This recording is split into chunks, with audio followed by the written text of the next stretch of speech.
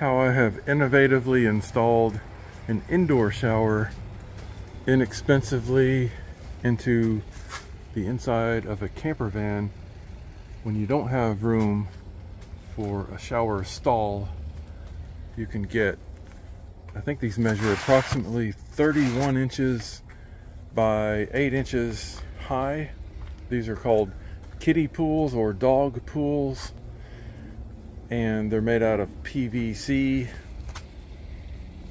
And the way I do it is I use a hole saw, in this case 1 inch, and I cut a hole through, not through her, through the dog pool bottom, because the hole they include is too high up.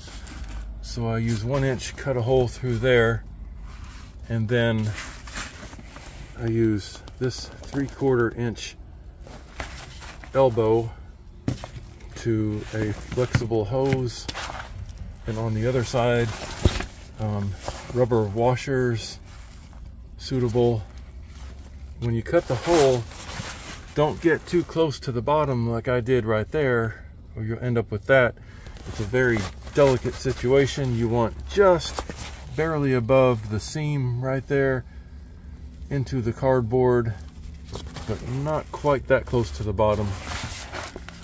You want to get to the close to the bottom as possible, but yet not. It's a contradiction. And the size is, this is from Home Depot, I think, 3/4 inch MNPT by FNPT swing joint elbow, where I cut the elbow part off so that I could use the threaded side of it as a lock, as a nut, because this is just going to hinder draining. And the person I got this idea from drilled a hole here, which you can do that, but then you have the pool in the way getting in and out of the van, and when you're done taking a shower, it's hard to you push it up. Where are you going to push it up? In my case, since I have the plumbing over here, when I'm done taking a shower, I can push it all up there out of the way. And also my holding tanks are on that side, and here also I believe is a 1 inch, let me double check, yeah, 1 inch hole that I drilled through there, through the van and out through the underbody, and I will eventually get it plumbed into the holding tank so I can more legally take a shower anywhere. For example, a Harvest Host guest, without draining in their driveway or whatever, I'll be able to take a shower in their driveway into the holding tank, and then maybe when I go to a park or something, let it rip. Well, what about the hot water? So I have a 4 or 5 gallon Bosch water heater, electric there. The heating element of those needs serviced fairly frequently due to the bad water almost everywhere. And this one I got at Walmart. They come in white or chrome, and I just have it plumbed right into my system for the shower head. And I use this holder here and an aftermarket on-off switch, because this on-off switch that comes with this doesn't last very long. This one lasts. This one's made out of metal, and the one that came with it is plastic. So I got this one on Amazon. And for shower curtains, 2 of these. Amazon sells these in pairs inexpensively. PEVA, that's the non-smelly, less toxic stuff. 70 by 72 inches. Take 2 of these, and I hooked them on top of those hooks to create a circular shower curtain. And these are attached with double-sided tape, so there's no permanent holes I can optionally paint these brown to blend in, but they blend in due to the white garnish for the fan, the white light. So I'll just leave them white, and this white light. So I have many of them mounted around for convenience. It's easier to connect when you have more choices. And then you put the shower curtain bottom inside the pool so that when you're inside taking a shower, the water doesn't splash around the van. And as far as hooking up the water heater and all that, that's not going to be so much in this video. I have a little bit of a sophisticated system here due to a freshwater tank, a holding tank, reverse osmosis, and a water filter, a separate water filter for just the water heater so that there's less corrosion in the water heater, because current designs of water heaters love to cause corrosion on the heating element.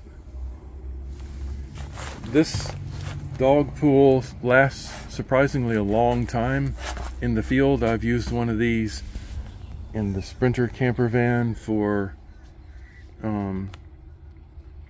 pretty good. I'd say they last at least a half a year, using it almost every day. That's a pretty good long time. They do get a little funky after a while. You need to clean it or pressure wash it, preferably. You wouldn't want to pressure wash it in the van. Yeah, it's too bad they don't put the drain lower.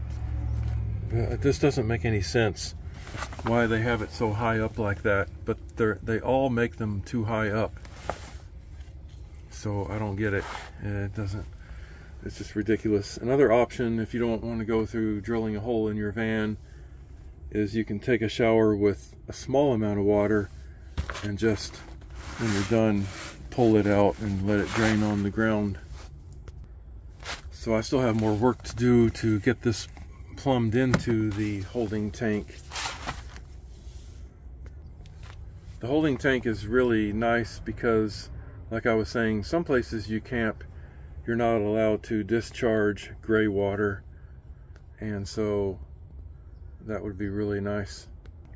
As far as the rubber washer, I believe you just look for 3/4 inch ones. Another option people use is Planet Fitness and Anytime Fitness. Planet Fitness being the more popular due to lower cost and less snobby management usually, but not always. But I don't really like going to those places, not even to work out. I'd rather do everything with my own equipment.